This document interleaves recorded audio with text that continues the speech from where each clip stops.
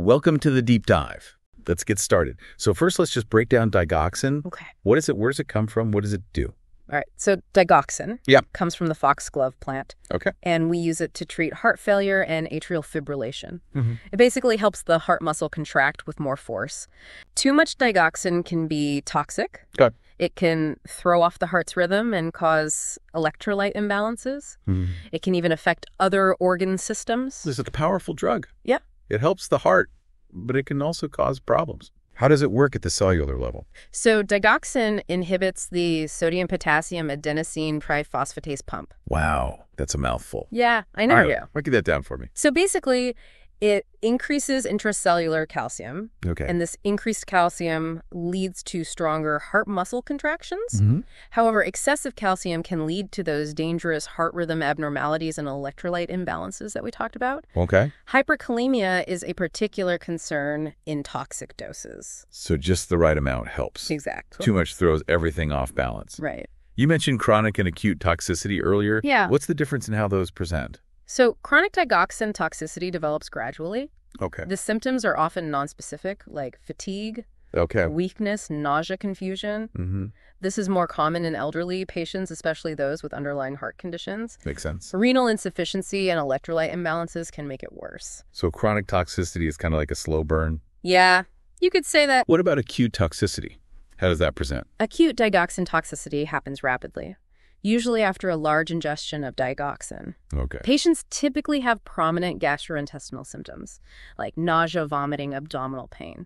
Ugh, not fun. No, not at all. Okay. Then after those gastrointestinal symptoms, we see the cardiac abnormalities, like bradycardia and arrhythmias. So acute toxicity is more dramatic. Yeah, it hits the gut first and then the heart. You also mentioned that digoxin toxicity can affect organs besides the heart. Oh, yeah. That's important to remember. It's not just a heart problem. Right. Tell me more about those non-cardiac symptoms. Okay, so digoxin can cause weakness, fatigue, malaise. Okay. Some patients get gastrointestinal issues like nausea, vomiting, anorexia, abdominal pain, or diarrhea. Even vision changes can occur. Blurred vision, photophobia, and even seeing colored halos. Wow, colored halos. That's interesting. Yeah, it's called chromatopsia. I'm going to remember that one, chromataxia. Yeah. What about neurologic symptoms? Those can happen too. Dizziness, headache, confusion, delirium, hallucinations, and even seizures are possible. So digoxin toxicity can mimic a lot of other conditions. It definitely can. How do we diagnose it with certainty? Diagnosing digoxin toxicity requires a comprehensive approach. Okay. We need to consider the patient's history, their symptoms, and their lab findings. We measure the serum digoxin level. Levels above 2.5 nanograms per milliliter are generally considered toxic. Okay, 2.5 nanograms per milliliter. But there's an important caveat. Okay, what's that? If we draw the levels too early after ingestion, they might be falsely elevated. Oh, that's tricky. Yeah, so we need to wait at least 6 hours after ingestion for an accurate assessment. 6 hours. Got it. Electrolytes are also crucial, especially potassium. Hyperkalemia often suggests acute toxicity. Okay. And hypokalemia and hypomagnesemia can make chronic toxicity worse. Interesting.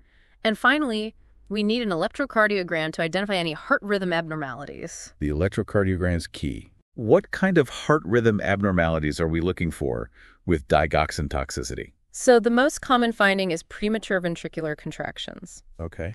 We might also see atrioventricular block bradycardia, ventricular tachycardia, or even bidirectional ventricular tachycardia. Yeah, say that 3 times fast. I know, right? Okay, so the electrocardiogram gives us some valuable clues. Definitely. What if a patient has life-threatening digoxin toxicity? Well, luckily there's an antidote. Oh, good. What is it? It's called digoxin-specific fragment antigen-binding antibodies. It's another mouthful. It is. But we usually just call it digi-fab. Digi-fab, much easier. Right. Tell me more about digi-fab. Okay. So these antibodies, they're actually derived from sheep. From sheep? Wow. Yeah. Interesting, huh? That is interesting. They bind to and neutralize circulating digoxin. This helps remove it from the body. So digi-fab is like a digoxin magnet. Yeah. That's a good way to put it. It grabs the digoxin and pulls it out of the system. Exactly. When do we use digi-fab? We reserve digi-fab for life-threatening digoxin toxicity.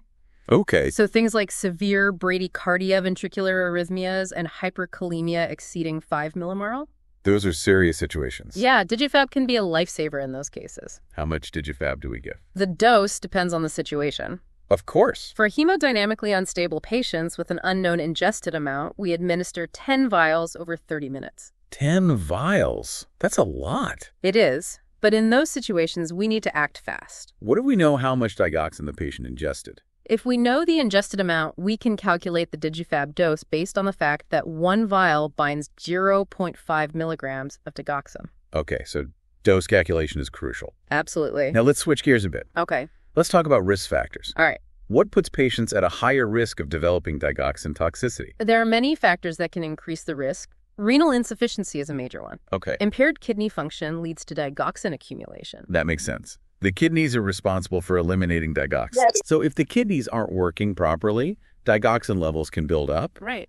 What other risk factors should we be aware of? Well, advanced age is another significant risk factor. Okay. Elderly patients often have reduced renal function, making them more susceptible to digoxin toxicity.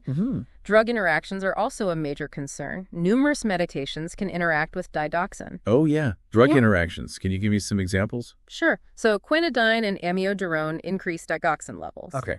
Verapamil, diltiazem, and efedrine can also increase digoxin levels. Got it. Erythromycin and clarithromycin inhibit digoxin metabolism. This leads to higher levels. Okay. Even captopril can increase digoxin levels. So we need to be very careful about combining digoxin with these medications. Absolutely. What about electrolytes? Do they play a role in digoxin toxicity risk? Absolutely. Hypokalemia enhances digoxin effects. Okay. This increases the risk of toxicity. This is particularly important in patients taking diuretics because they often have low potassium. Right. Diuretics can deplete potassium. Exactly. Hypomagnesemia also predisposes to digoxin toxicity. Yes. And hypercalcemia can contribute as well. So electrolyte imbalances can significantly impact digoxin's effects. They really can. What about the patient's underlying health? Does that play a role? Yes. Patients with underlying heart disease are more susceptible, especially those with severe or decompensated heart failure. So digoxin requires extra caution in those patients. Definitely. Are there any other risk factors we haven't covered? A couple more. Hypothyroidism may alter digoxin metabolism. Okay. And concomitant use of sympathomimetic drugs like epinephrine can potentiate digoxin effects. This increases arrhythmia risk. So many factors to consider. It's a lot to keep in mind. It highlights the importance of careful patient selection and close monitoring when prescribing digoxin. Absolutely. Thank you for joining us on the Deep Dive.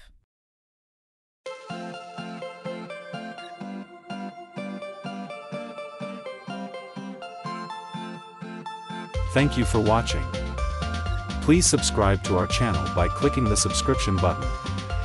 If you have any questions, feel free to leave a comment below in the comments section.